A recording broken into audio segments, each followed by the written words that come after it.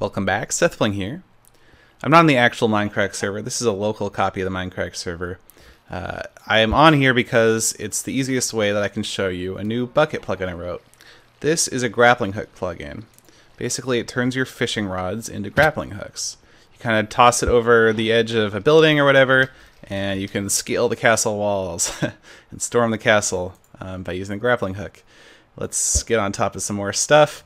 There's some special logic in there to make sure that the hook sits right on the edge of whatever you throw it on top of, so that even if you throw it over something, it'll kind of be in a sensible place for you to use it as a hook. Hopefully I don't die from these falls. I just demonstrate a little bit more. It's pretty simple, pretty straightforward. It doesn't work on everything really great. For instance, I'll toss it over the edge here.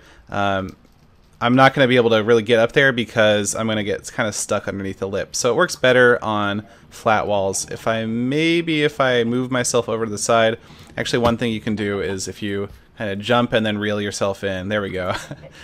You can climb that the hook. So it's supposed to be as if you're basically, you know, it's not like a hook shot or anything. You're basically climbing it with your hands. So that's what it's supposed to represent, but it works pretty well. It doesn't work perfectly for everything, but there's definitely a lot of uses for it, and you can get places that are hard to reach, and it's just a very convenient way of getting around.